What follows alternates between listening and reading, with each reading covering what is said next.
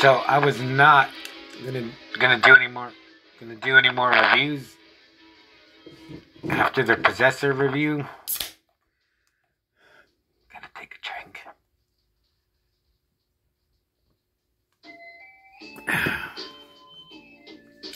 But I just watched one of the weirdest movies I've seen in some time right now. Oh, and man, I was gonna make wings. I was gonna make like lime and cilantro and Cajun wings.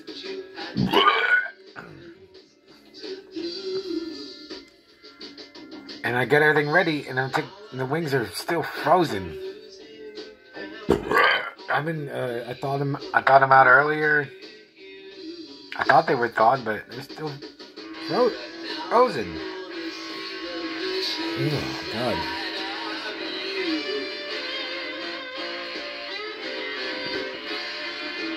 So I'm not gonna talk too long, but I just had to say something about this movie.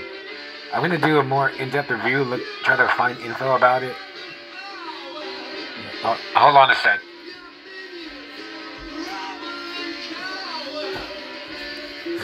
I was gonna start the review like this. When you cross the gates of nothing, no one will be near you. I didn't write the... God damn it.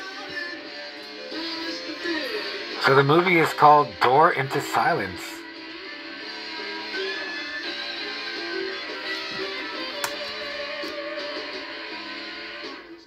This is a movie, like, partly directed by Lucio Fulci, but then finished by Joe D'Amato. That's what it says on the IMDb. I don't know how true that is, but I did not know what to expect. It was okay, some gore,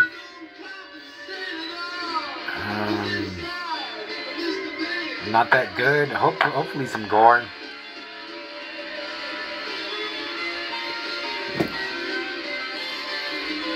So it stars John Savage, I think he was in Apocalypse Now. So the whole movie is just this guy, he's driving, and he starts following a hearse. I don't know what the hearse did to him. Maybe it cut him off, or the dude flicked him off. So he just starts following this hearse, and he's chasing it. And like the first 30 minutes, I was okay, this is gonna turn into something else, like haunted house, murderer, supernatural. But the whole movie is him chasing his hearse, and it was great. I thought, like, there's no gore, there's no special effects, there's barely any talking, and it's just him driving after this hearse, chasing it down on these like back roads near swamps with like leaning telephone poles. I hope this isn't annoying you. Just chasing it down, just these old roads in the middle of nowhere, and swerving all over the road. And every once in a while he'll stop. He stops in the very beginning. Okay, he stops. Oh, his car gets stuck. It looked like he was going to drive into a lake. His car gets stuck, so he gets out of the car. I was like, okay, now he's going to find a house. He's going to find a girl or killer. And then like this hunter, he's a hunter, and the hunter points his rifle at him. I was like, okay, this guy's, is he going to die, or... The hunter shoots a squirrel or something, and that's it. And he's back at his car, and he puts a bunch of sticks into the wheel, backs out, and he's on the road again chasing the hearse. He stops at a gas station. In the beginning, he does meet a girl,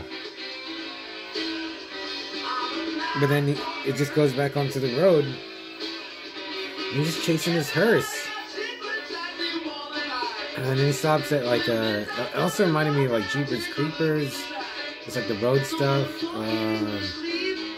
Just off the top of my head, Two-Lane Blacktop. And then all those, it's a Film Mirage movie.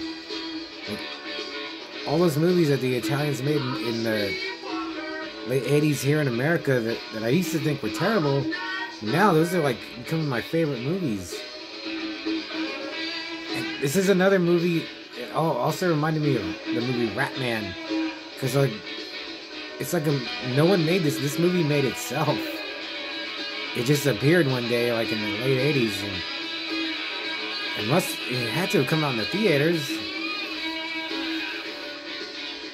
It just has that 80s look. There's barely any talking, just driving. He's chasing his hearse.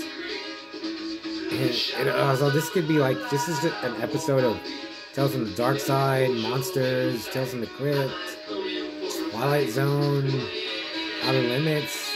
It's just extended into a full movie where nothing really happens, but I enjoyed it. I think I'm gonna watch this again and do a more in-depth review. This will be like a movie that I'll just put on, but it's not that good off the top of my head. But I'm gonna give it a 4 to 5. Manos Hands of Fate. It just, I don't know, it captivated me.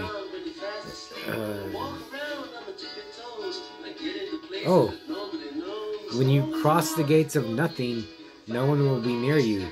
The shadow of your own death. Book 4 of the Apocalypse. Yeah, Door into Silence, and I got it from an DVD.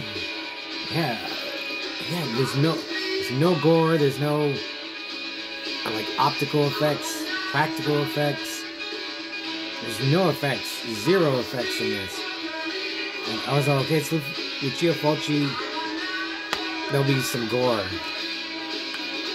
Joe D'Amato finished it. There'll be some nudity and porn. Nope. But yeah, I really enjoyed it. Door into Silence. I'll do a more in-depth review, but look into it.